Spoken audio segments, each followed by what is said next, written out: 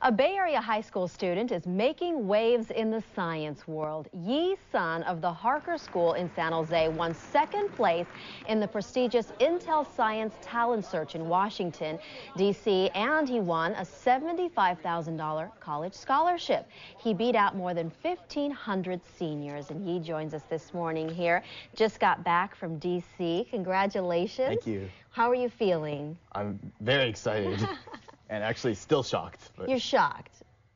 yeah. It was actually when they read out the second place, and then I was pretty sure that I wouldn't be getting anything because they said the winners from 10th through 1st, so I really didn't think it went that well. So the first place winner won $100,000. Yeah. And then the second place, of course, you get $75,000, and of course you're going to use that to go to college. Yeah. Where would you like to go to school? I was accepted to Harvard Early Action, so probably either there or MIT or Caltech. But I still haven't heard from them. That's fantastic. Congratulations just on that. Let's put this in perspective for everybody. Now, past winners of Intel's Talent Search have gone on to win 6 Nobel Prizes, 2 Field Medal Awards, and 10 MacArthur Genius Grants. Pretty impressive stuff. Do you plan to follow in their footsteps? Oh, I hope so.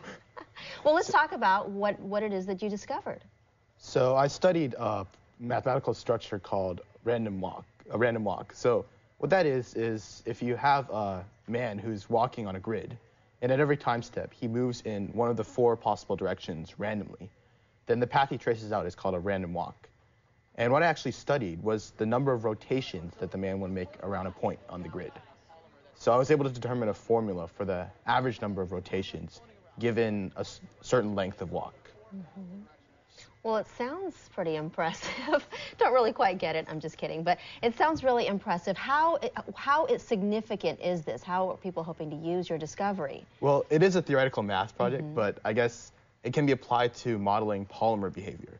Because if you look at the path the man traces out, it's sort of equivalent to how a polymer grows. So the number of rotations that the polymer makes around a point can be viewed as a measure of its strength. And how did you come up with this? Well, it's related to actually a different math problem about a man who's walking on a sort of spiral staircase-like structure that's called a Riemann surface.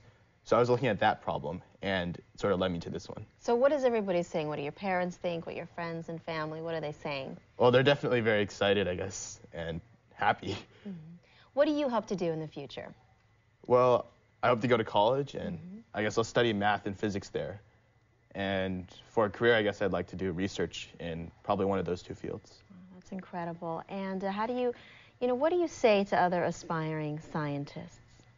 Well, I guess when I started learning science, I learned many different fields of science very early. So that really helped me in being able to make connections between different fields. Start early. Yeah. And what do you say to your teachers at Harker School? I'd like to thank them for all the support they've given me and everything they've taught me. I mean, they basically taught me everything. Has it all sunk in? I really don't think so yet. $75,000 winning this prestigious Intel Science Talent Search. Yi Sun, congratulations. Thank you. And good luck to you in the future. Not that you need it. And thanks for being here today. Thank you. Well, more rain as we near the end of the week.